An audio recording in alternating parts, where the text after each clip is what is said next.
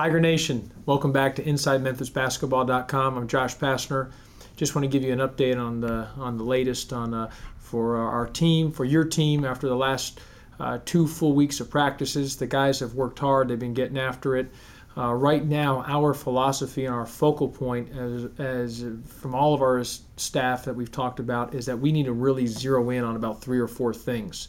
And now that we've got kind of the foundation in on the practices, these next 2 weeks of our practices, we're just locking in 3 or 4 things, and those 3 or 4 things are going to be focused on the defensive end and rebounding. I mean, that's going to be our main emphasis, and to really lock in on that. And very basic stuff.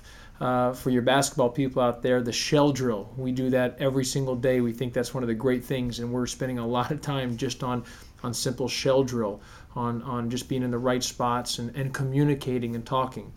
On the offensive end, I like where we're at. We still have some ways to go, but I like the way our bigs are playing together.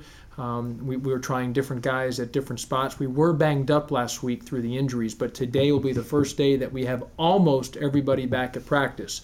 The only guy that will not practice today will be Damian Wilson. Damian injured his back going for an offensive rebound on last Friday's practice, so he will be out. But other than that, Antonio's back today, DJ Steffens is back today, and Tark Black's back today. So and Hippolyte. So we got everyone full go. So we'll be excited to see kind of some different lineups, and that's what I'm looking forward to as we move before we get to our first games.